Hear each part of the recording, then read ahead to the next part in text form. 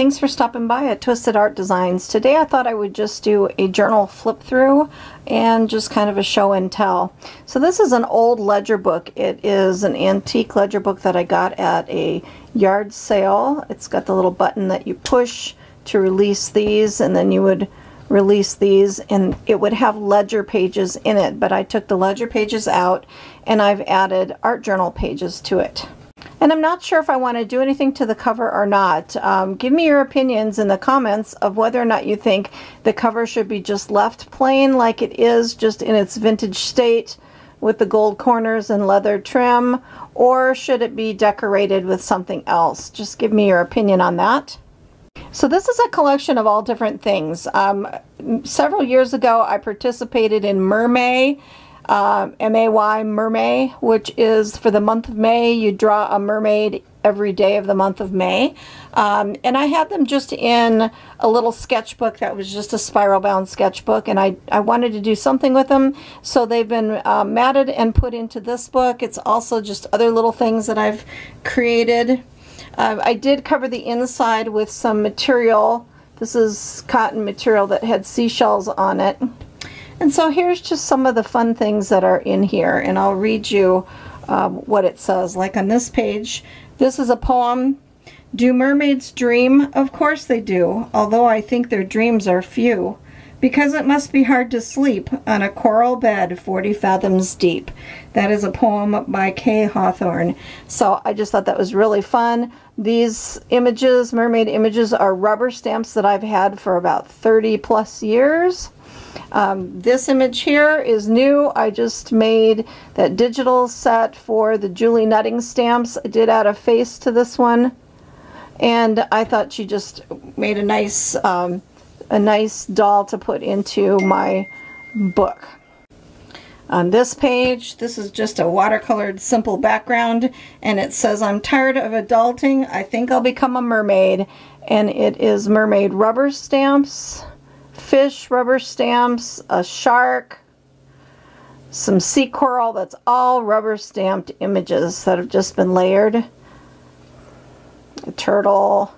These mermaid stamps are older than old, probably from the end of the 80s to early 90s.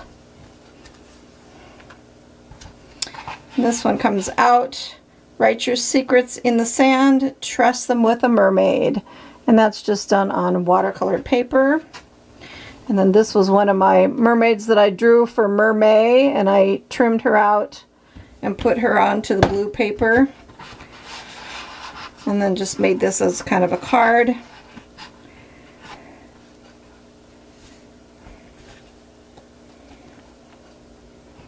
And then this one, I'm very busy being a mermaid, so unless it involves sand, sea, and sunshine, I'm unavailable today and maybe tomorrow. And this was a paper doll that I had made back when I was making paper dolls and putting them into journals or selling the paper dolls. And she's got a really fun scuba mask, vintage scuba mask on her that's got plastic, so it's kind of three-dimensional, some seaweed in her hair, some seashells for a top, a little plastic flat back $10 dollar. So that's just really fun. And for some reason that particular mermaid paper doll didn't sell, so she found a place in my mermaid book. This is a coloring book page, and I did it in Caran d'Ache Neo Color 2 and colored pencils. So this just came out of a mermaid coloring book. I love that. That was so much fun to color. And here's one of my Mermay drawings. Just a mermaid in the seaweed holding a shell. This one is a digital that I have available in the Etsy shop for purchase that I drew. That's a digital. As a mermaid, your day is filled with adventure. Today I spent the day collecting seashells, soaking up the sun on the surface of the waves, swimming with a pod of dolphins, looking for pearls in clamshells, practicing my backflips, searching for sunken ships, racing a school of fish, and watching a giant basking whale eat plankton, and singing. So those are things I did today as a mermaid.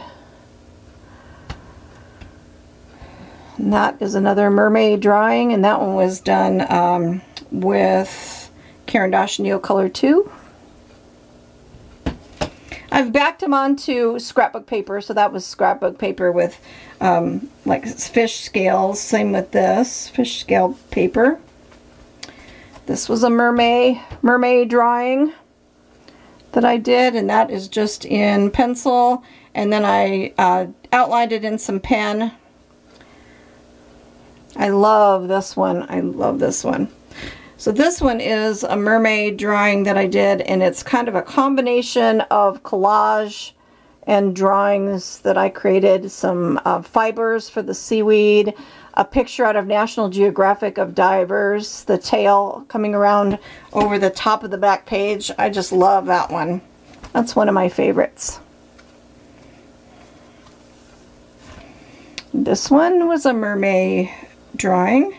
When you feel like you're sinking, swim. That was done in Tombow markers, Tombow dual brush markers, and Caran d'Ache Neocolor 2 and colored pencil. This is a mermaid drawing I did. I love her. She's so cute.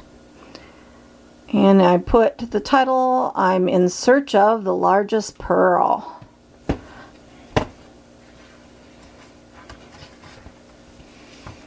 She disliked the story of her life, so she began a new one as a mermaid. And that is watercolors. Actually, no, that's colored pencil on craft paper, and then I did drips, and so made the drips behind it.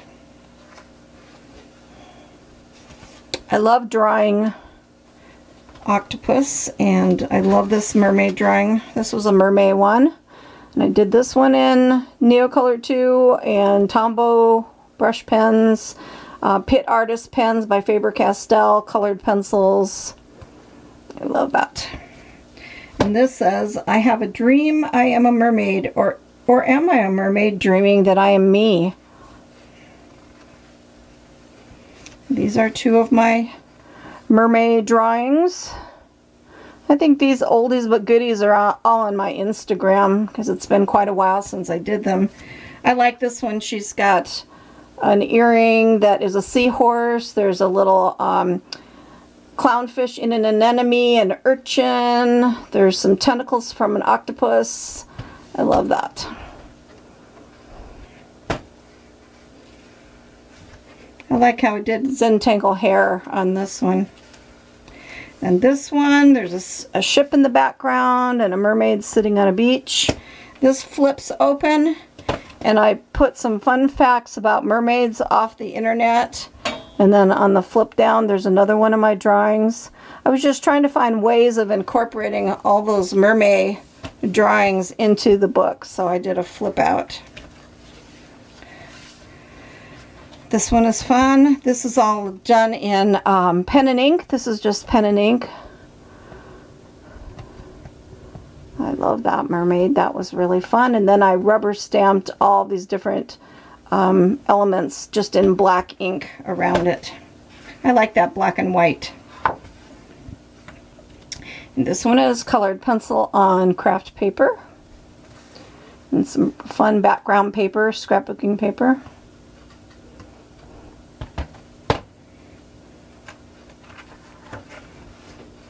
This was fun. This was done all in watercolor, and then I added some gesso, really chunky gesso, to make the waves look realistic. I don't think you can see that on camera, but that was watercolor painted. And I typed, let's see, a mermaid once told me, do what makes your soul happy. I will be at the beach with my art supplies. The background is also watercolor painted. And there's this one with the flip open. Be a mermaid and make waves. There's this mermaid drawing, and her tail is all mandalas. And then I did this drawing of a mermaid riding on a dragonfly. And I just trimmed it out. I just fussy cut it out and added it to this, and I watercolored the background. I just thought this was a fun way of using my mermaid drawings. This is a mermaid paper doll that I got from the internet, and it has movable arms and legs, and then I just added a lot of texture details to it, fibers and things, and it's got chunky glitter on it to make her tail very sparkly, and the tail moves so you can move the pieces. Actually, I think I tacked it down in place, and then I used some Dimensional K & Company fish on this. This was a fun thing to do. This is taking watercolor paint, and this is watercolor paper, heavy-duty watercolor paper, and you basically just wet your paper and you drop in the watercolors, and then you just kind of let them bleed out and do their own thing.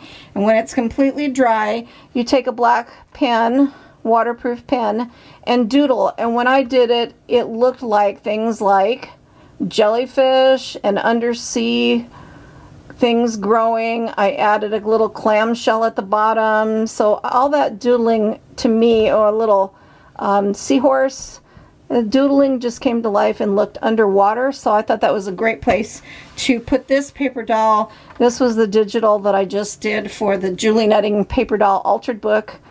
And I added her. I put one of the elements in her hair and added an extra starfish. And I did do a face on her and put her in this book because I just thought she would go really well with that drawing to finish it off.